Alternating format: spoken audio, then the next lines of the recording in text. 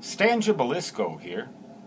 I have a question to ask you, viewers, so I'm going to leave comments open and be extremely brief.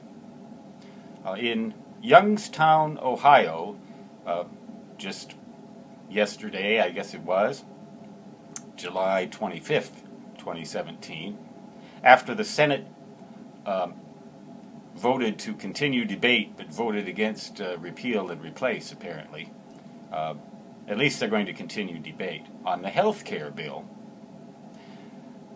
President Trump said this is pretty much word for word.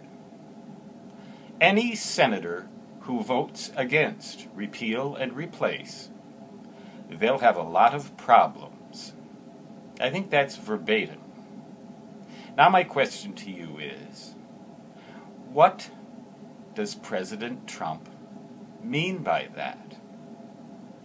And how does he think it will affect people?